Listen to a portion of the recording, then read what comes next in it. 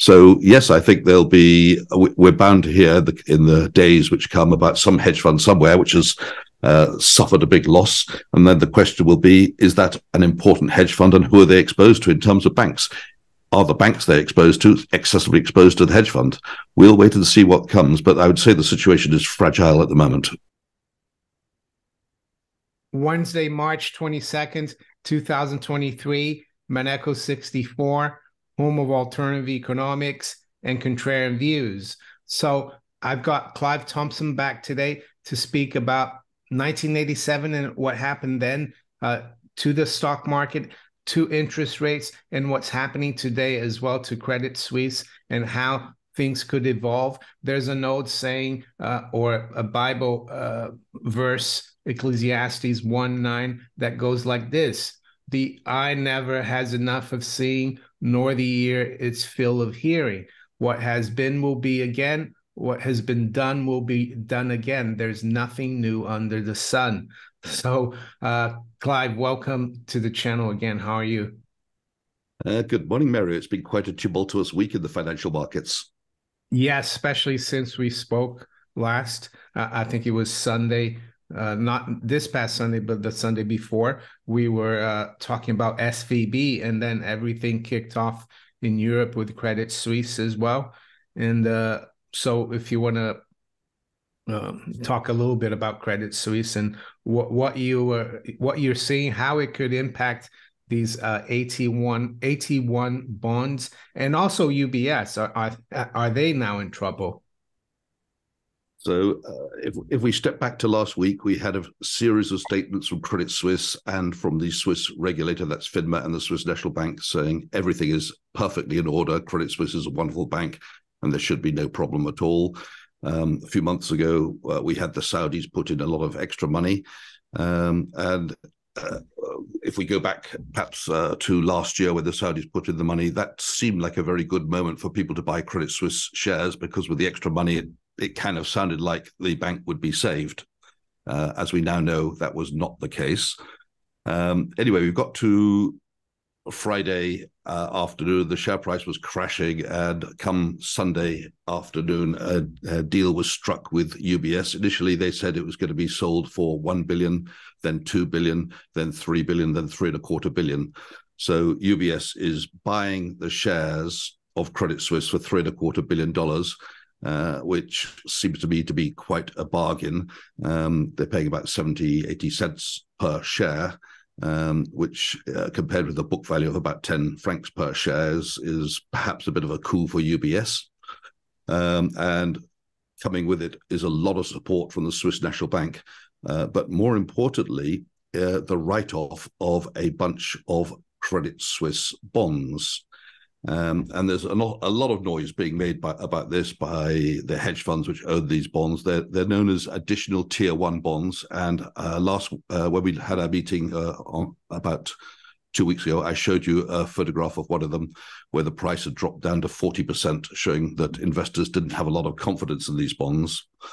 And just to fulfill the picture, they're trading at about 1% now. The frustration that some investors are suffering is they thought that bonds ranked ahead of equity. And that's definitely true in a liquidation. But these type of bonds, they're known as nicknamed COCOs, which stands for contingent convertible, but the correct name is additional tier one capital. And they come with risk warnings written all over them. The risk warnings are so much so that retail investors cannot buy them, full stop. And sophisticated investors, those are investors who have a certain number of millions in the bank, may buy them.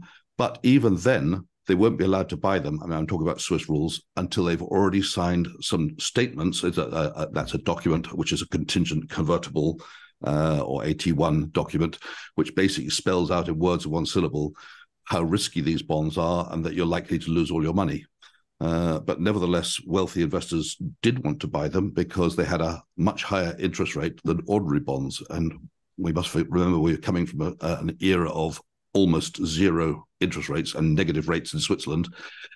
So when you could buy a bond which seemed to have a positive carry, even though it seemed risky, many people took the view banks won't go bust. I'll take that extra interest, and if it goes bust, probably the government will bail it out because it's important to the system. So I'll be okay, and the people who lose their money will be the shareholders.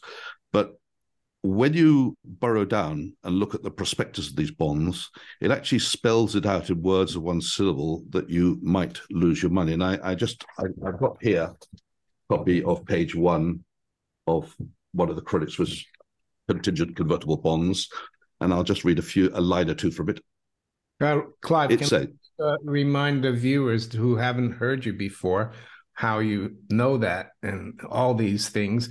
Well, because Clive used to manage wealthy people's money at a private bank in Switzerland. He's retired now, so he's been used to, for decades, looking into these things, and that's why he found this.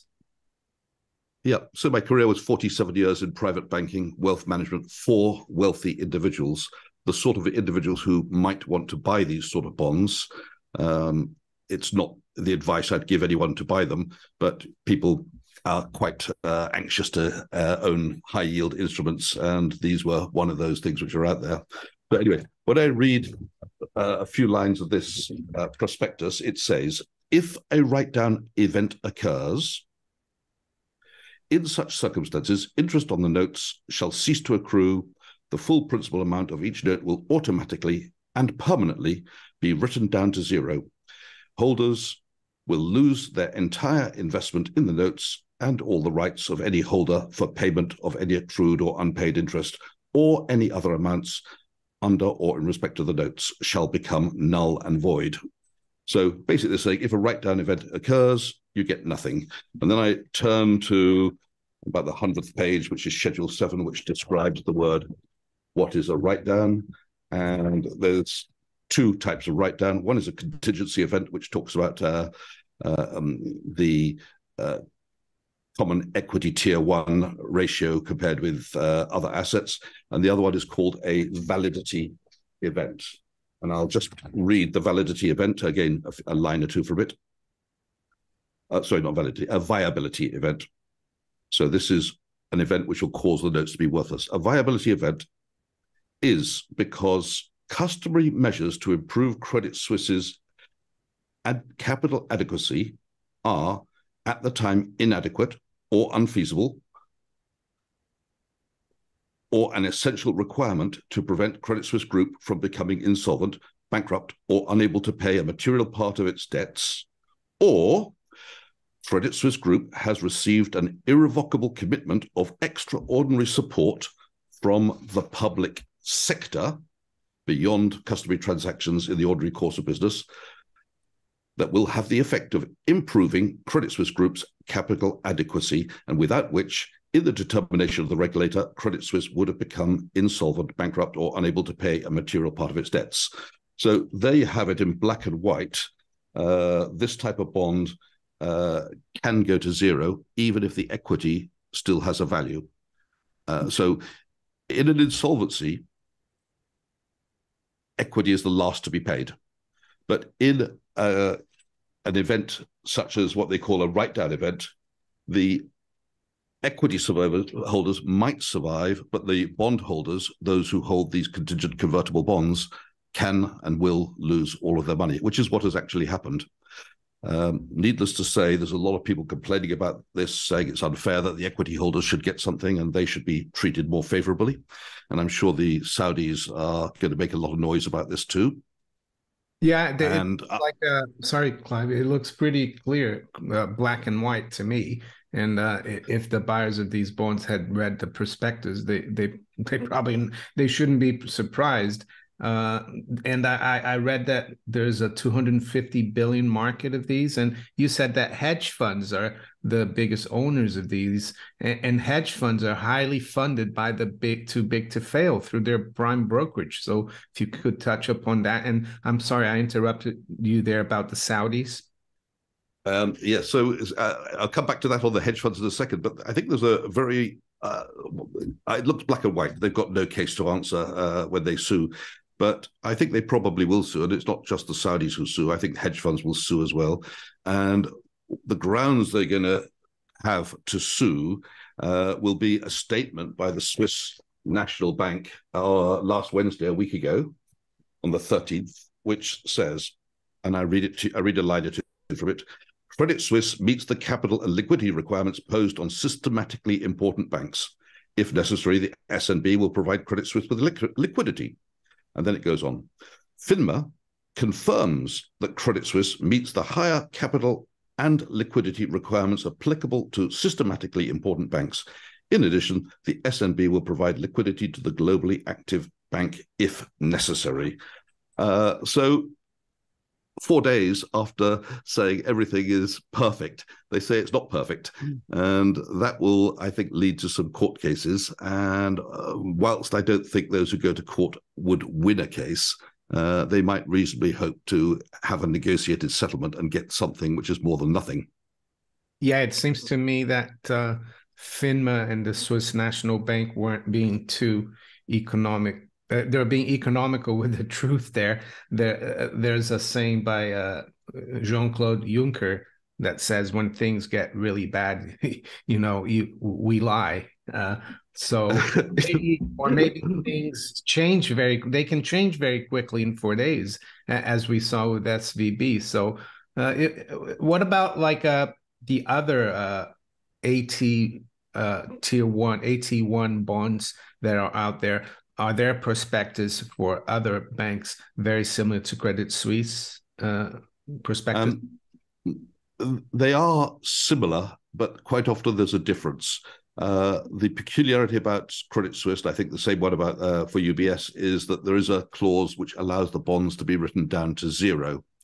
In many cases, and this is why you have to read the prospectus, that clause allows for the conversion of the bonds into shares of the bank at a particular ratio. But that still means you lose almost all of your money, because the time when this clause will be triggered is the time when the bank is in trouble, and the shares therefore will be worth close to zero. So in principle, it's the same thing. If a bank gets into trouble and you hold these bonds, whether you're converted to shares or whether you lose your money, you're going to lose most of it, if not all, in such an event. So there's the warning. And we come back to all these hedge funds who bought these bonds. Why they bought the bonds? Because hedge funds seek to make an excess return. So by buying bonds yielding, if we look at normally they were yielding, even in the really best of times, 6 to 8%, and now we're probably well over 10% on the average. I don't have the figure in my head, but I did briefly, before I went on the show, look at a fund, I won't name it, which is only investing in additional capital, tier 1 bonds, or COCOs as it's known. That fund was trading last year at 108, is now trading at 68. So it's 40% down from where it was last year. And that kind of indicates where people see the risk. And of course, the biggest part of that fall occurred in the last couple of days. So people are selling their COCOs. And of course, these types of funds which own the COCOs have no choice but to sell them into the market as well, because people are redeeming their fund units. So the 6 or 8% in normal times, was that when rates were at zero or even negative? Yes. Yeah. I can't remember the exact rate, but I would say it was many percent above normal, and fair compensation for the risk you were taking. But people who did this were only high net worth individuals or corporations or hedge funds who were seeking that extra yield. Of course, there were pension funds doing it as well, because they were struggling to pay the pensions at 0% interest. So these bonds are widely held by sophisticated and knowledgeable investors. Strictly speaking, there shouldn't be any retail investors holding them. Well, it seems to me like very clear when rates are at zero, when you're getting 5 or 6. I mean, that seems very risky to me, and I'm surprised that pension funds would get involved. And I don't have any sympathy for the people who lost all their money with the Credit Suisse one, because it would have, even if I had billions and I would see that, I'd say, well, there's something wrong here. Maybe put a little bit, but not so much to hurt me. But so do you think this could be a potential like black swan that could trigger an event at the hedge funds. And then we know that a lot of these hedge funds, they're just like old traders from banks who can't do what they do at the banks. They go and open a hedge fund, and they're still funded by their old employers. So I could see an event. What's your thinking? Well, when I was working, I was often asked by my clients what I thought of hedge funds, otherwise known as alternative investments. And my answer is, I don't think anything at all. I've got no opinion, no positive, no negative opinion. I just, they're not my cup of tea. But it's fair to say that hedge funds have to try and either produce an excess return for their clients or a reduced volatility to justify their existence. And in return for that, they take very heavy fees. Typically, a hedge fund has got higher fees than a normal fund, and on top of that, it's got a fee on what they call excess returns above a certain watermark. So if they earn more than 5% or 10% or whatever the figure is, they'll probably take 20% of the excess. So that's great if they can produce these excess returns. And if we go back to the 1990s and early 2000s, that was indeed the case. Hedge funds could literally go out there, take extreme risks, and there were plenty of them around which were producing outstanding returns compared with the stock markets. Seemed like a great idea, but then long-term capital management went bust in about 1999, and all kinds of regulations came in affecting hedge funds, and not least of which they were all forced to employ risk managers. And the risk managers said to them, listen, you've got to stop insider trading, you've got to stop having too much leverage in one position. So they started to become a lot more diversified, and the returns over the years, as they brought in more and more risk controls, have diminished. But it doesn't mean to say there aren't hedge funds which will be excessively exposed to COCOs. There will be. Whenever something goes wrong, whether it's interest rates rising a lot or some commodity price changing, like nickel going to the moon as it did last year, or COCOs going to zero or going down a lot as has just happened, there will be somebody at the wrong end. There always is when there's a big price change in something. So, yes, I think we're bound to hear in the days which come about some hedge fund somewhere which has suffered a big loss. And then the question will be, is that an important hedge fund, and who are they exposed to in terms of banks? Are the banks they're exposed to excessively exposed to the hedge fund? Yes, and it looks like even the U.S. government now has come out and said that they want to insure all deposits, and which seems crazy. It just makes me believe that things are not as good as they look underneath the surface. But maybe we could switch to the 1987 event that you've kept a lot of newspapers from that period, which is interesting. And we can compare what happened then and what's happening now. Today we had the UK, well, they call it inflation data. I call it price data. The government here is expecting the CPI to halve by the end of the year. Well, they're not doing a very good job of it because it was expected to drop to 9.9%, came out at 10.4. And even the RPI, which was used prior to the late 90s and is a better reflection of rising prices for the average household, that came out at 13.4. And our base rate is still 4%. Bank of England meets tomorrow. I think that it's going to be difficult for them not to do anything. And I see that you've got some comparisons of inflation and interest rates back then. So I leave it to you now, Clive. So one of the things I did was collect some of the papers in around the time of the 1987 stock market crash. It became known as Black Monday, which was the worst crash in all of history. I'll just show you a few headlines here. In terms of points and in terms of percentage. These are French newspapers. This one says tornado on the stock exchange, and here's the Herald Tribune. It says New York stocks take the biggest drop. So that was back then. And just to show you, here's a collection of some of the newspapers I've got from the era, both before, during, and after the crash of 1987. Now, everybody knows about the 1929 crash, but that was actually nothing on the day compared with Black Monday in 1987. So we're just going to look at a few slides here. As you can see on this slide, in 1929, the Dow Jones dropped by 30 points, and in 1987, it dropped by 500 points. And you can see the loss in percentage was 22% in 87, which was double the 1929 crash. So it was a very big crash. That is the biggest crash ever. However, where it differs somewhat is if the 1929 crash was the forerunner to the Great Depression, and the market carried on going downwards for several years, whereas the 1987 crash marked the marked the best time to buy. And I'm just showing you here the figures from 1929. You can see Black Tuesday marked, which came after Black Monday in a certain sense, though they didn't really refer to that one. But the big day that everyone refers to was down 11%, Black Tuesday. Next day, we had a 12% rise in 1921. And then after that, the stock market continued downwards for many years, as you can see on that little chart there. And now we move to 1987. And the crash here on the logarithmic scale of 1987, it's almost invisible, even though it was bigger than the single day in 1929. But of course, because this is a long-term chart, in 1929, the market carried on downwards, whereas in 1987, it turned around fairly quickly. Yeah, it's amazing. It looks just like a blip, the 87 crash.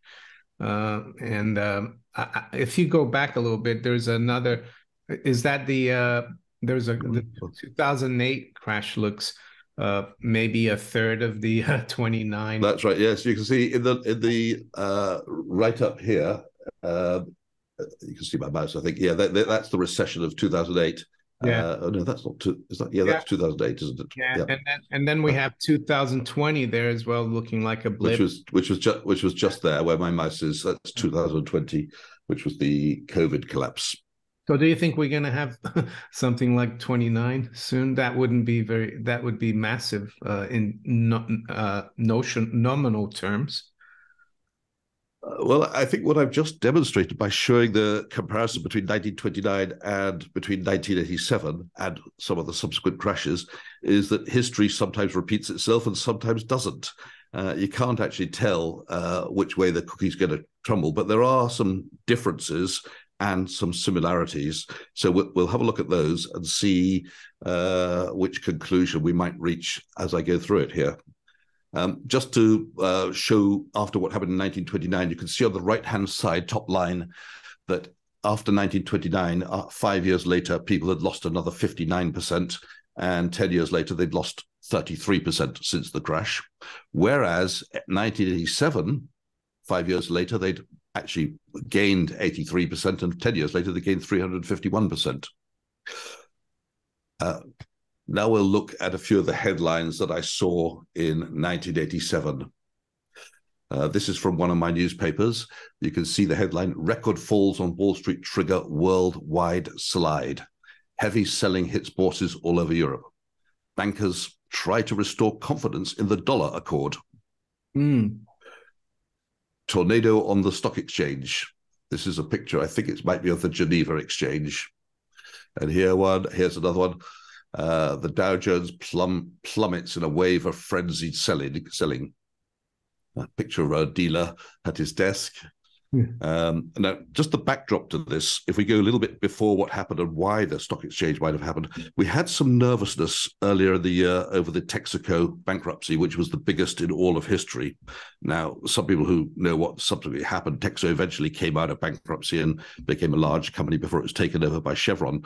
But at the time, they had been sued by, I don't know, Pennzoil or somebody, and had an 11 billion court judgment against them, and they were going to go bankrupt, or at least they filed for bankruptcy at the time. And that was creating some nervousness for investors. Let's look at where we stood in 1987 on interest rates and inflation. Now, this is very interesting. Back in 1987, at the lower part of the chart, you can see that the inflation rate was quite low. at least compared with today. You just gave a very high number for the UK inflation.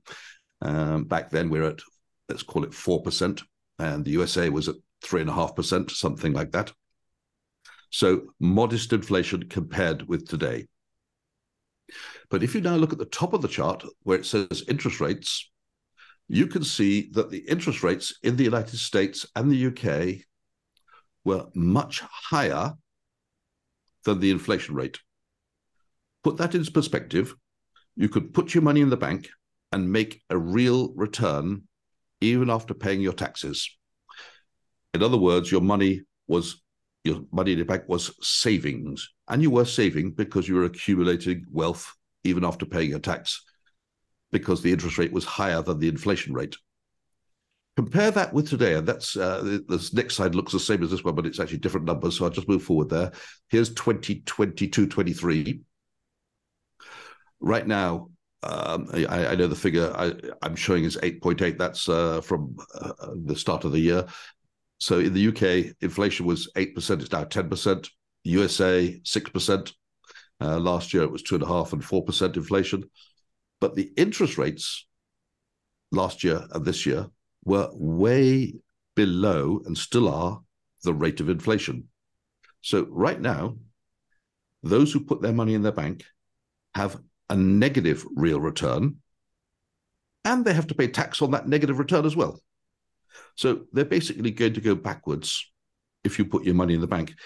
At these interest rates, it is not a good deal to put your money in the bank from a savings perspective.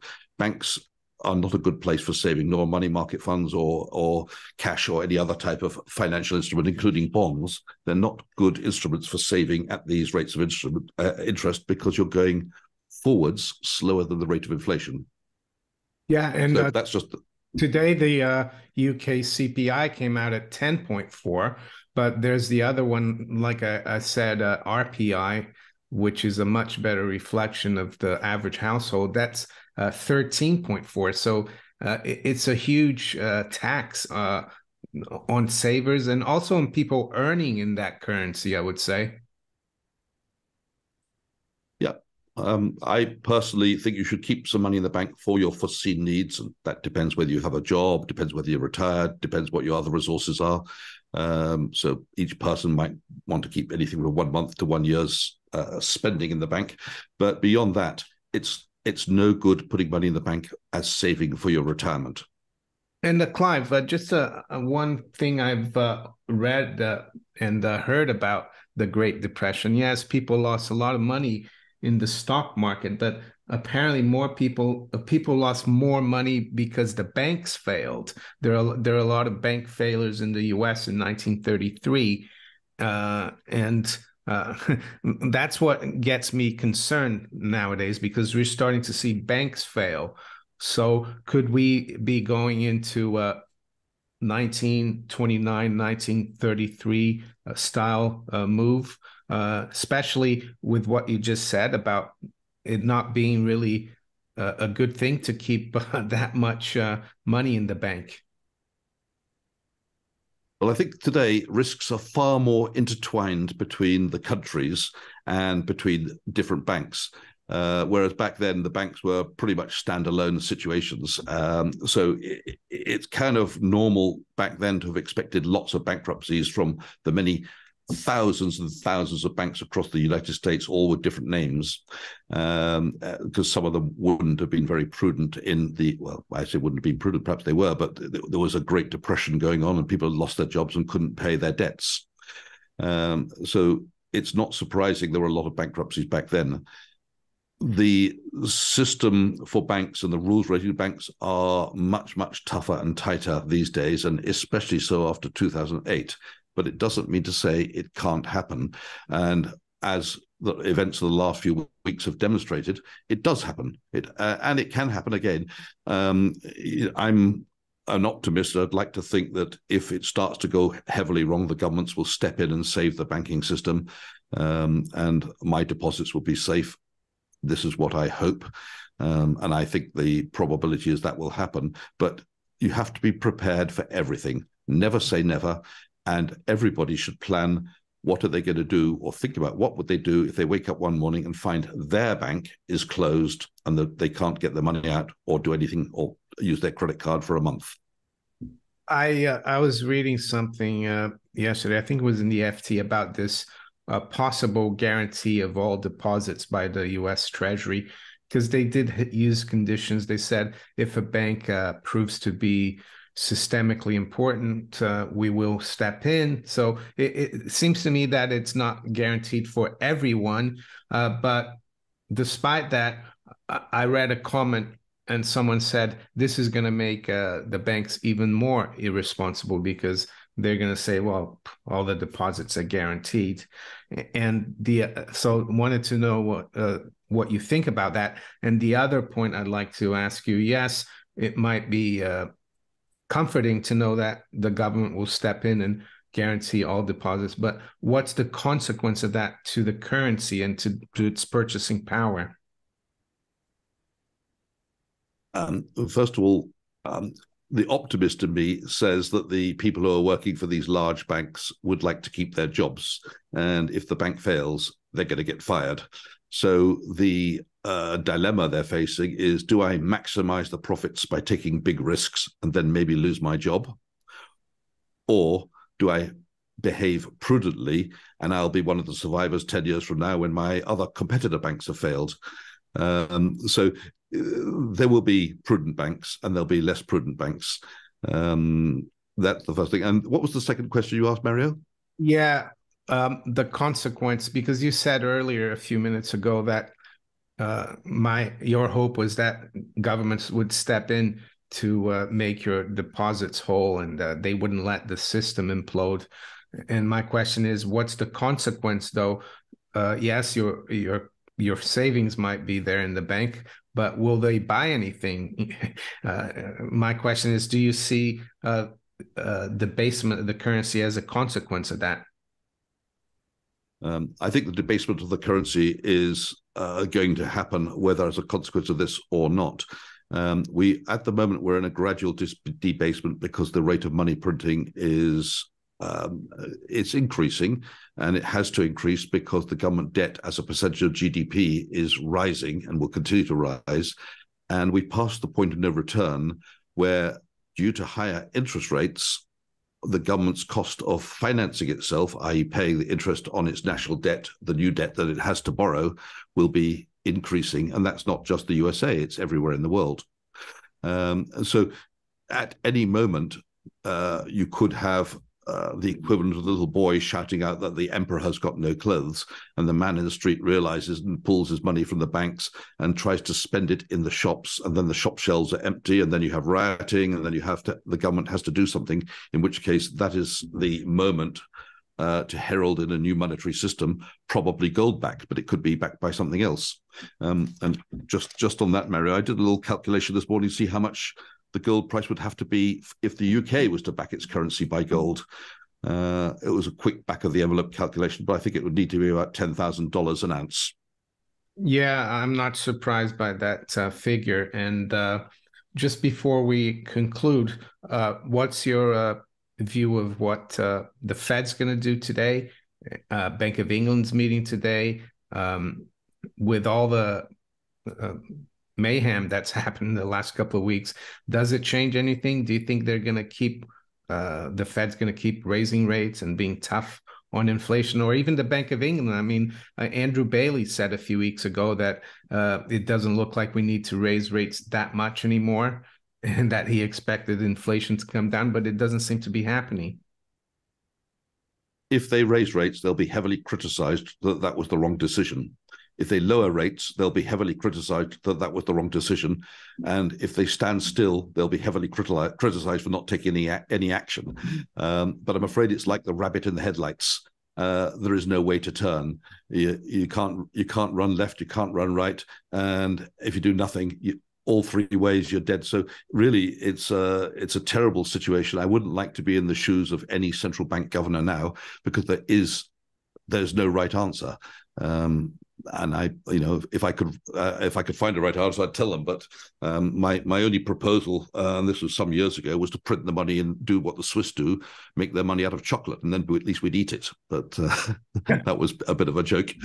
Yeah, that's right. My feeling is that central banking is going to come heavily into question with what's coming up, but we'll see what happens about that. Clive, thank you again for coming on, and it's always great to speak with you. Your historical perspective was really interesting today. I think the viewers will enjoy that. Have a good rest of the week. Thank you, Mario. Nice talking to you. Enjoy the week. Thank you.